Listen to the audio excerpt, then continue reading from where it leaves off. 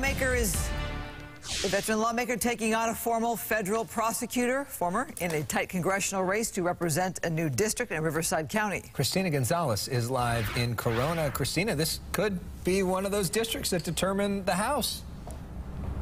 You know, and the big issue here is redistricting. We're talking about a district that had areas like Murrieta, very conservative generally. Well, they got rid of Murrieta and they added places like Palm Springs, which definitely a lot more liberal. So very interesting. And here are the candidates and what they're saying. This is my district. The 41st District, which Congressman Ken Calvert has represented since the 90s. Western Riverside County cities like Norco and Corona that tend to vote Republican, but now include a much more liberal-leaning Palm Springs. It is a strange map. Will Rollins is running against Calvert. The former federal prosecutor is openly gay, much more liberal. But who wins may depend on voters in the middle, and they know it, so we decided to talk issues. Riverside County is my home. I know it very well and love representing it and look forward to continuing to.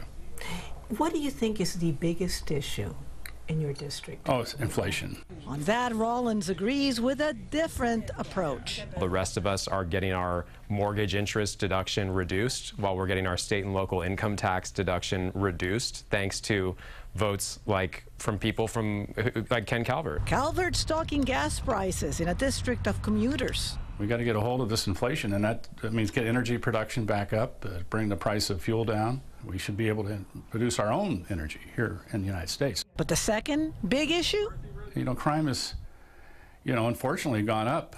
The homeless issue, it's not just LA, it's all over Southern California. In addition to the economy and corruption, I think we've really got to focus on expanding access to health care for people. People are looking at out-of-pocket prescription drug costs that are astronomical.